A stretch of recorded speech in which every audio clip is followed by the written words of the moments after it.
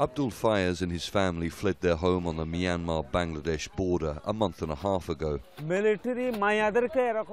Myanmar military were taking women away and raping them. We saw them burning homes. All we saw was fire everywhere. Following huge international pressure, Myanmar has agreed to work with Bangladesh on a plan aimed at eventually allowing the Rohingya to return. The plan entails refugees staying in temporary camps close to their property and destroyed homes. The Rohingya have suffered decades of persecution. They are often described as the largest stateless people in the world. Our main demand is that they recognize us as Rohingya, and then we may go back.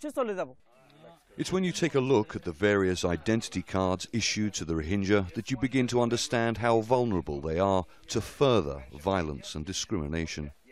These cards and pieces of paper highlight the kind of problems that the Rohingya have had for decades in relation to their legal status inside Myanmar, and they also highlight potential difficulties with respect to their identification if indeed this repatriation plan goes forward. This is a citizenship card, and it was made available to all ethnic groups, including the Rohingya, after independence. Now, in 1982, citizenship was withdrawn for the Rohingya. It was a few years later that they were issued with this, the so-called white card.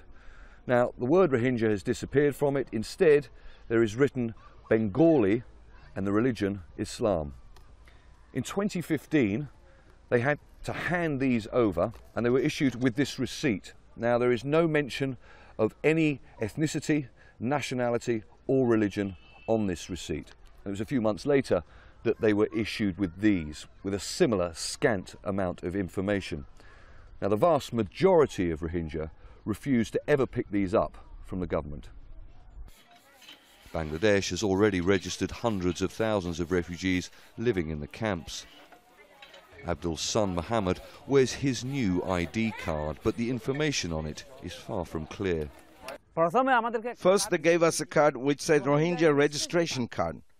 Now they gave us a card which says Myanmar national registration card. Why the Bangladeshi government gave us this card, we don't know.